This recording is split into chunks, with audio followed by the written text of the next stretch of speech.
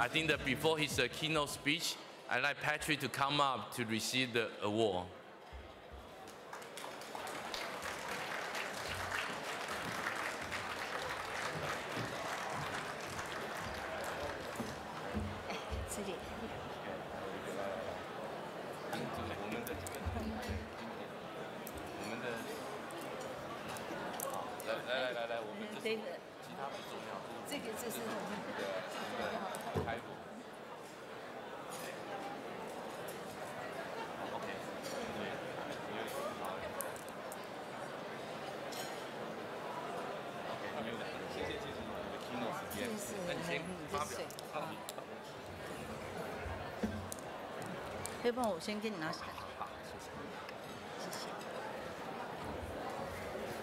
Thank you, everybody. So, Humian told me that I only have 90 seconds for the acceptance speech. I mean, seriously, you know, I commended and gave a lot of respect to all the recipients of the previous awards. And I would like to give you the secret.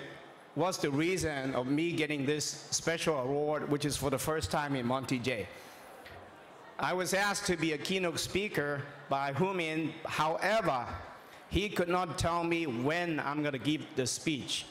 It could be during lunchtime, or it could be in the afternoon, and it could be in the evening. So I'm the all-time stand-in. So I asked him, what is my reward by being the all-time stand-in? He said, okay, what do you want? I said, I want a reward. I want an award. And he asked me, what kind of award do you want? I say, why don't we make it up one? So I say, hey, you know, since I got an entrepreneur award from E&Y 10 years ago, this is a good 10th anniversary. I should get another one. All right, that's how it comes about. So really, this is the reason I got this. Now, however, because during the lunchtime, if I had to give the speech, it's all about investing in AI. And in the afternoon, if I have to give the speech, then it's all about the technicality of AI and the stage of the technology today. But now, I ended up having to do it tonight for the grand gala. So I think the only thing I can talk about AI is the funny part of AI, all right, just to keep it entertaining. So I'm going to talk about three things. First, how did AI come about? And second, what in Netgear we are doing with AI today. And third, how AI could replace all of us here tonight, all right? So we don't have to work at all. No, just kidding. We still have to work. First, a little bit of history. You probably know today most of the AI people are software people. I'm not a software guy. I graduated with electrical engineering, and so I'm a hardware guy, put circuits together. Just would like to give you a little bit of history. AI was actually first invented as a piece of hardware back in the 50s in Cornell University. Now, the second fact is, just like anything else, technologies moves west from the East Coast. So when the first neural circuit was devised for AI back in the 50s in Cornell University, it moved down to New York City. The first breakthrough of AI changed from hardware to software in 1987 in NYU, using AI neural software to actually automatically read zip code for the US Postal Office. From here on out, it keeps moving west. And everybody knows today, most of the AI research is actually being done here in Silicon Valley. And of course, you know, switching from university and government, now we're mostly in the private hands. The biggest contribution to the AI community in the neural networks, of course, big companies such as Google. And as a matter of fact, today, even for Netgear, our AI is based on the open source code coming out from both NYU as from Google. I mean, the Google's contribution to the AI is their TensorForce, which is the open source they do. The interesting piece is, if you happen to be in AI, you're really in for a good many, many years. In Silicon Valley, we just could not compete to actually recruit enough AI engineers, which could be in applied math, or it could be in neuroscience, or in computer vision. So we decided to open up a lab in New York City. And guess where did I choose it? Our location of our AI lab is actually in Chinatown, in New York City. Because I figured that every time I go there, I would be able to take them to the best dim sum restaurant in New York City in Chinatown, and then we would be able to maintain them. So if you know of any people, actually, a lot of students going through AI training are all in the East Coast, in MIT, in NYU, as well as in Carnegie Mellon. Now, if you know of anybody who would like to work in Chinatown, get the best dim sum, let me know, all right? Okay, let me talk about what we're doing in Netgear with AI. As a matter of fact, as you probably know, Netgear is the #1 brand in Wi-Fi at home around the world. Today, our Wi-Fi network at home already integrated with voice recognition software such as Alexa. So you will be able, through the Amazon Echo or Amazon Dot, to tell the Wi-Fi network to shut it down, to turn it on, or particularly, change the password and all that. But going forward, we will see more and more of the other devices being integrated with the voice. We believe that, you've heard all about it, right? The refrigerators, the toasters, the blinds, and all that are already, infused with AI. And very soon, the light bulbs and all that, when you walk in the house, you will use the voice recognition. Hey, turn the lights on for me. So that's completely doable. However, one big breakthrough for Netgear for the past 18 months is the introduction of our IP surveillance camera with the line of Arlo. And if you notice, this afternoon we actually have a big booth showing off some of our cameras. The Arlo cameras was introduced about 18 months ago in the United States as well as around the world. Since then, we have captured more than 40% of the market in the US.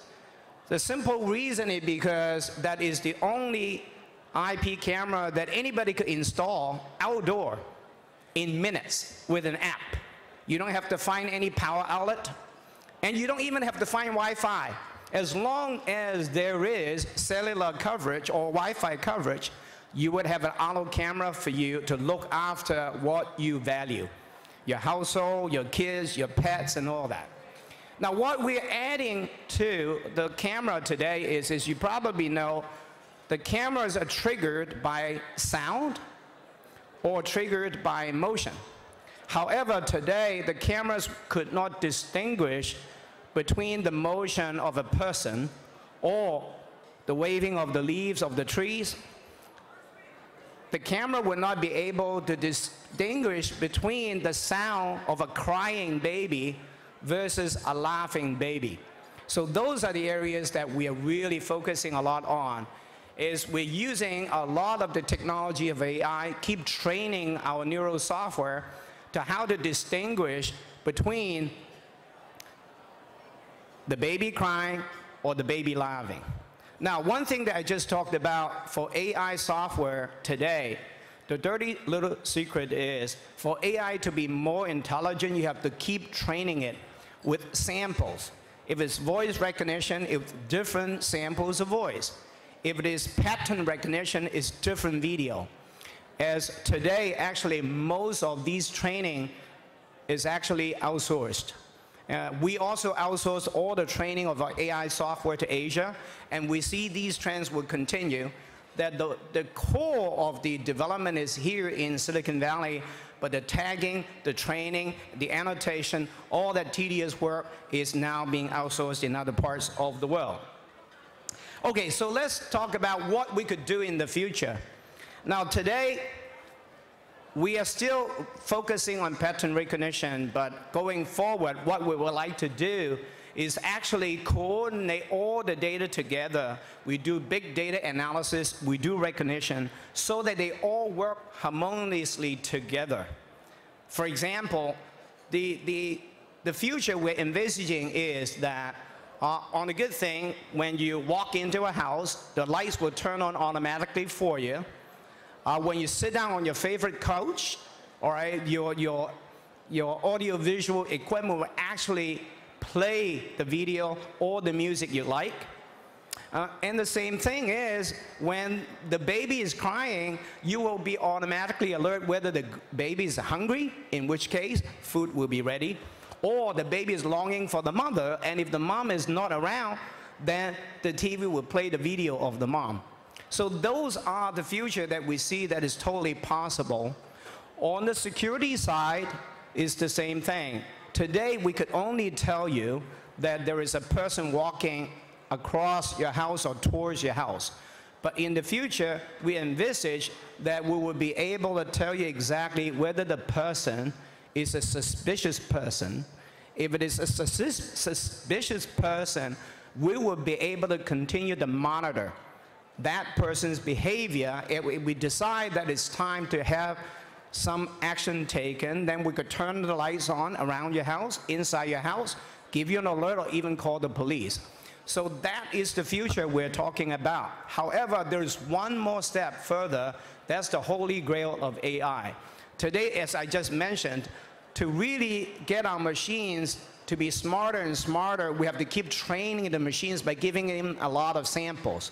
Now, what is being researched today, again, it's mostly from the East Coast, but we believe that it will migrate west, is to have the AI engine to learn by itself. That is, there is no need to train them anymore. They will learn by themselves. That is what we call strong AI. And that would really open up an entire bright new future. And it doesn't really matter whether it's here in Silicon Valley or it is in Asia, be it in Taipei, be it in Beijing, be it in Shenzhen. I think this is the holy grail that everybody's going after. And then we're looking towards to the future. Now, all the future that I painted will take years to come, but I'm very confident that next year plus all of our competitors as well, our partners, both here in Silicon Valley as well as in Taipei or in Beijing and Shenzhen, will deliver that to all of you. So that's my speech. I hope that is short enough, right, Hu Ming? All right, thank you.